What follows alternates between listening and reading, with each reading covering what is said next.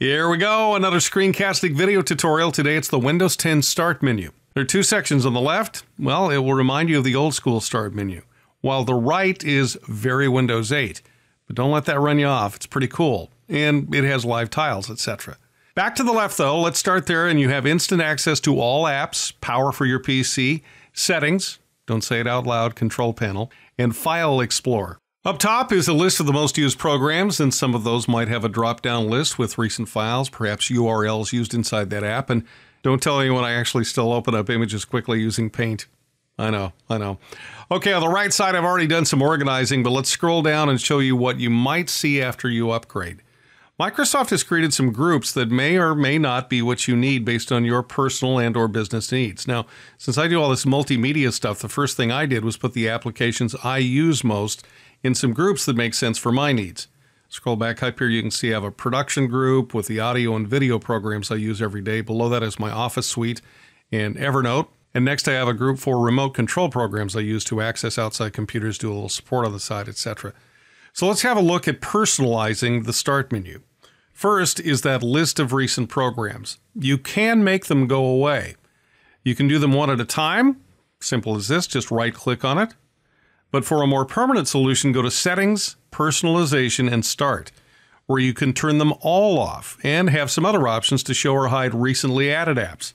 Use Start Full Screen. You turn that on and, well, welcome back to Windows 8. You also have an option to control jump lists. Okay, let's move back to the right and take a look at creating your own app groups. As mentioned, I've already put my main ones together, but I'm going to remove my remote group here and rebuild it so you can see the process. Have a look at the tile options first. Unpin from Start, resize. You can put them in several different sizes. Unpin from the taskbar, uninstall, and yes, that means uninstall the application. Run as administrator, handy to have that there, and open file location. If you've ever tried to reassociate some files with an application and have no idea where to find it, open file location is very handy. I'm going to unpin from the Start menu, and once they're both gone, you'll notice that the group is now gone too. So now we'll rebuild that group from scratch. First, I'll just go to All Apps, find Log Me In, and then drag it over to the tiles. And notice Windows is trying to intuitively lay it down where it hovers. But if I continue to slowly drag it to the top, it drops there and creates a new group. I'll go back to All Apps, find TeamViewer, and drag it up there too. Finally, I'll click on the group name, and the field opens up so I can rename it. But you know what? I don't want it on top. So I'll just click and drag on the name here and put it back between my Office suite and Life at a Glance. That's it. I'll close with customizing the colors on the Start menu and taskbar. It's under Settings and then Colors. Now right now it's on automatic, but let's turn that off and then I can select the color I want. The Show Color on Start, Taskbar, and Action Center makes the background of those elements use this color.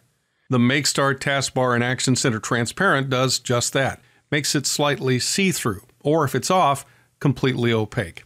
All right, there's the Windows 10 Start menu at a glance. Thanks for watching, and be sure to give us your comments or suggestions at screencastic@gmail.com.